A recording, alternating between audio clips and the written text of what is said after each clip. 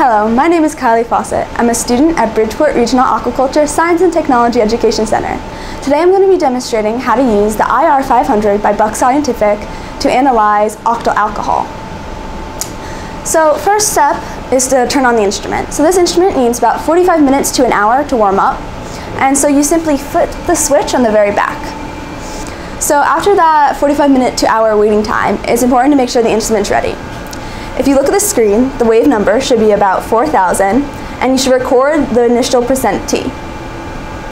After that, the instrument is ready to use. After the instrument is configured, the next step is to set up the computer. The first step is to open Library Finder. This will ensure you can save all the files you run through the instrument. Next, you want to open up M500. This will let you run the instrument. After this is done, it will look something like this, and this will ensure that you are ready to run the instrument. The next step is to run a baseline. To do this, we have a single reflection prism liquid cell PLC 11M. On here, you want to make sure it's a clean surface since we're running a baseline of the plain crystal. We're doing this because we modified it slightly since we have a non-volatile solution that we're testing. Next, you want to bring the carrier over to the instrument.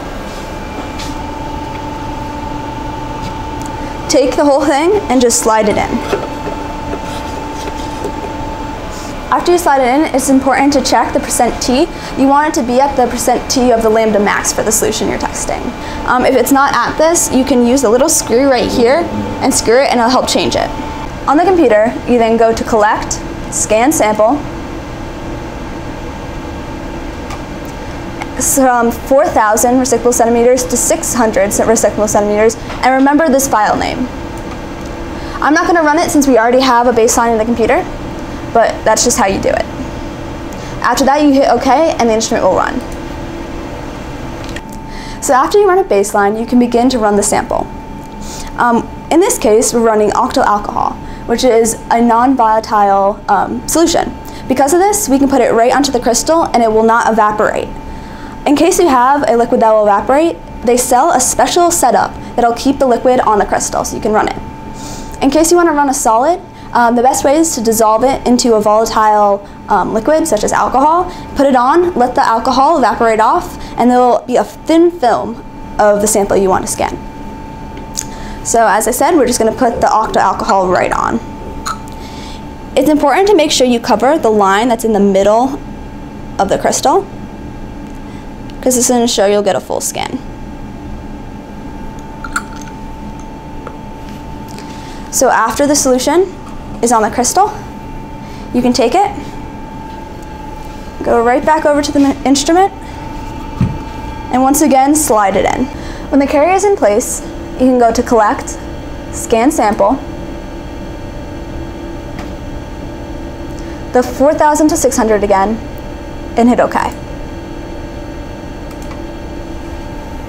So during this time, the instrument will begin to scan the sample. It'll take between 2 to 3 minutes, and the line will slowly go through. So you simply just have to wait.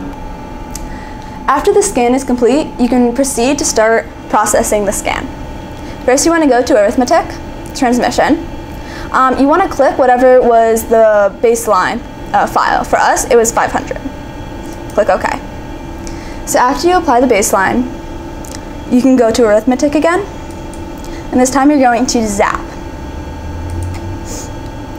region and hit OK. So what we're getting rid of is the CO2 peak, which happens somewhere between 2,500 and 2,000 recyclable centimeters. So that's that little peak right there. You want to get as close to eliminating only that as possible. When you're done, you can click OK. And say you want to replace it. So it's okay that it looks like just a line. Next, you're going to go to Arithmetic, Smooth, Savisky Goulet, OK. Make sure instead of 5 points it says 50, and you can hit OK. And again, you want to replace it. So after this, it's going to look like what you want it to, a very nice smooth line. So you can go to File and Print. At the end of the experiment, you should end up with a piece of paper with the data on it that looks like this. The IR is measuring the bending and the stretching of the bonds in the chemical you're testing. In this case, we have the O to H bond, which is right here, happening at 3,337 reciprocal centimeters.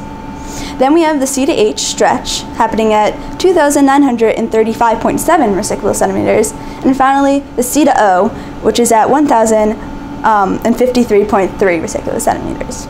So this just shows you the bonds that are going on in the sample.